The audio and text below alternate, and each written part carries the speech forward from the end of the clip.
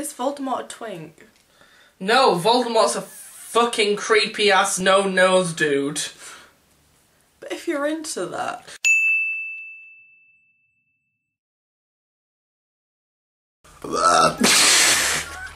You're gonna start every video like this? Apparently this is my intro now, I just burp. Good evening. Hi. One and all. You may be thinking, in fact you're probably not, because who watches me? No one. Those of you who do watch me will know that my camera broke. I am actually using Andrew's camera. Hi. We just filmed a video over on his channel, which will be vastly superior to this one. We read porn to each other. I encourage you go and watch it. And can I just say that Andrew just went out to buy this, and as he was going out the door, he said to me, "If you're good, I will get you some chocolate." I feel like I was still in the mindset of the porn we just wrote each other. I think that's what it was. I think that he was in this mind of daddy. Anyway, so we have decided to play Playground Insults. If you're not familiar with the game, it's basically where you just say silly insults to one another and the other person has to, well, you both have to try and not laugh. So that is what we're gonna do. We know each other very well, so this— some would say too well. This could be interesting. So let's see what we can come up with. Right. Andrew, would you like to start? You've dyed your hair so many different colours over the last year or so that a gay man would happily parade on it.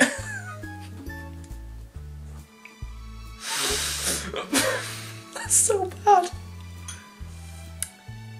Okay. Your beanie is so lame that Avril Lavigne wouldn't even put you in one of her early noughties music videos. Shit. That's a blow right there. At least I'd get consideration. I've got the black hair, I've got the beanie, I'm halfway there. You're a wannabe LGBTQ member who isn't actually LGBTQ. You try so hard to find your own niche, but you're sad that you don't actually have an obscure sexuality to rip off of.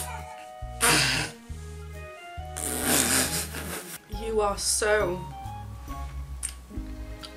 attention-seeking with your singing that I distributed sets of earplugs to my housemates before you came to stay with me.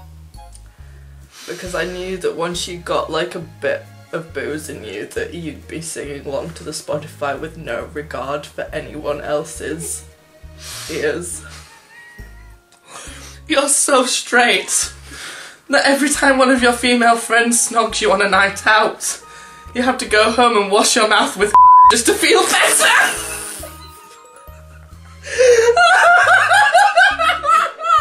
Steps called. They want to know why you're coming to their concerts. They don't want you there. James Blunt called. He says you're not beautiful, so can you fuck off out of my theatre? He says he's sorry, but it's true. He saw your face in a crowded place and didn't know what to do. The hamster keeps breaking out of its ball in a mad attempt to escape from the hellhole that is sharing living space with you. It's alright, Charlotte Reed did the same in the end. Phil was only interested in you because he thought that your dick was a dessert. And then when he tasted your he was bitterly disappointed. Olivia called. She's having a breast reduction. She wants to know if you want a donation. I finally went there. Would you like some of my hair, Andrew? We know I look like a 13-year-old girl.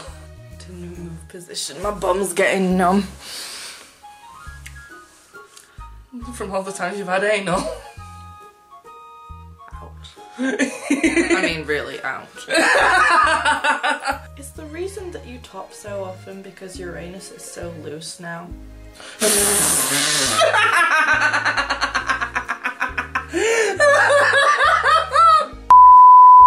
Cold. They want that extra layer of their life back that you took.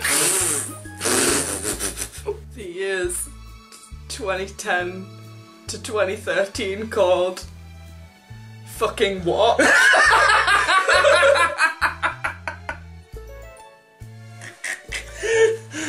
What were you doing back then, Andrew? Trick or cold? Stop going after his dad, you crazy bitch! Nah!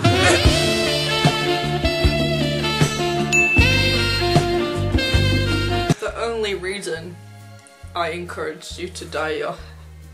Just go for it. The only reason I encouraged you to dye your hair was because I thought, well, can't possibly get any worse. Cold. You were the worst fucking snog you ever had! Do you know what? I'm gonna keep that in and beep out the name. Someone who I had wanted to snog for a long time. I am the son your parents never had. Wow! Oh my god! Is Voldemort called? Can he have some of your nose?